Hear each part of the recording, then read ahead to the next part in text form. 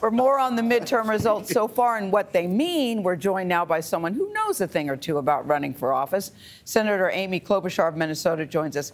Good to see you, Senator. You know, the Democrats did much better than expected last night. Thank you. We're very glad you got up early with us, because I'll bet it was a long night for you, too. But the Democrats did much better. I wanted to wear her sunglasses as well inside. That's what I was thinking during her entire report. But continue on. I know. Senator, we can all relate to that. We really can. But listen, the Democrats did much better than expected last night. What, if anything, surprised you about the showing? Well, a number of things. So many Republicans and pundits were out there predicting this red tide. And let's just say those predictions did not age well.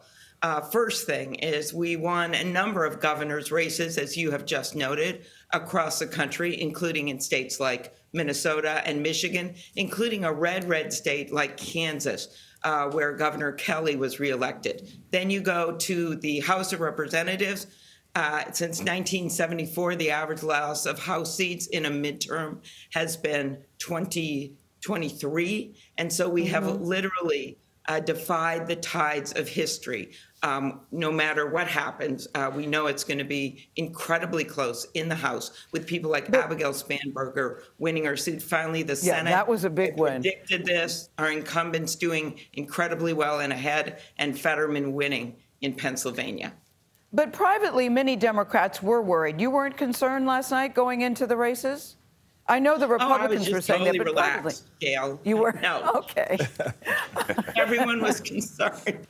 Everyone was concerned because of all the money that had been spent against our candidates, the angry types of ads that we saw on TV. And what I think is amazing about the voters, number one, they showed up in big numbers. Many of the election deniers lost. The voters have understood that democracy is on the ballot. Number two, I think we were pushed at for pushing on the issue of reproductive rights. There are a lot of criticisms, but for a number of voters, that mattered. They showed up at the polls because of the outrageous decision by the Supreme Court. Third thing is inflation, costs. Our candidates have pragmatic answers of bringing costs down for families, including taking on the pharma companies. And I think the people of this country understood more than the pollsters or the pundits thought that Democrats have been doing a whole lot to help, and that, in fact, the Republicans didn't really have a plan, and they were playing politics with it,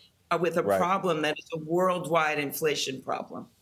Yeah, Senator, you mentioned those ads, and as you know, messaging does matter.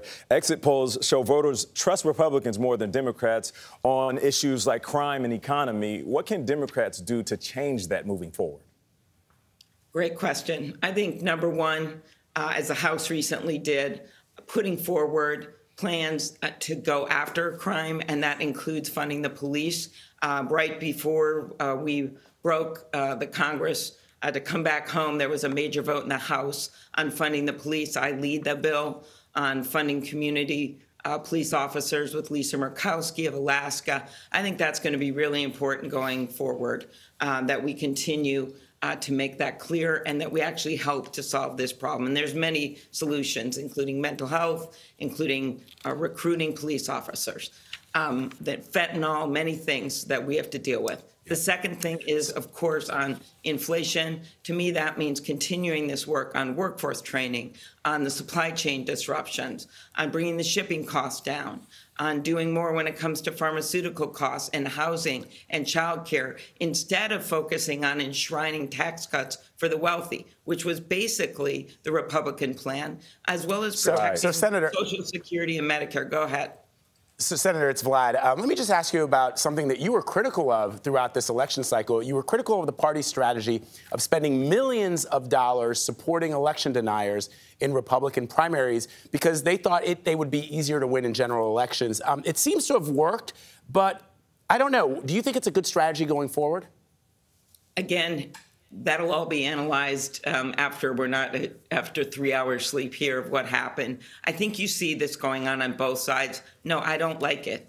I believe in our democracy. But all of this can continue and will continue to happen on both sides unless we have some kind of campaign finance reform in place. And to me, that means the Freedom to Vote Act. It means a constitutional amendment to overturn Citizens United. The angry, ugly ads coming from untold sources of money that no one can figure out, shadow contributions. That's got to end. It's really bad for our democracy. Yeah. Senator Klobuchar, just like many of us here at CBS, you make 3 hours of sleep look good. Thank you for joining us. We appreciate you. I'm going to remember that. It'll get me through my day. Thank you. You're welcome.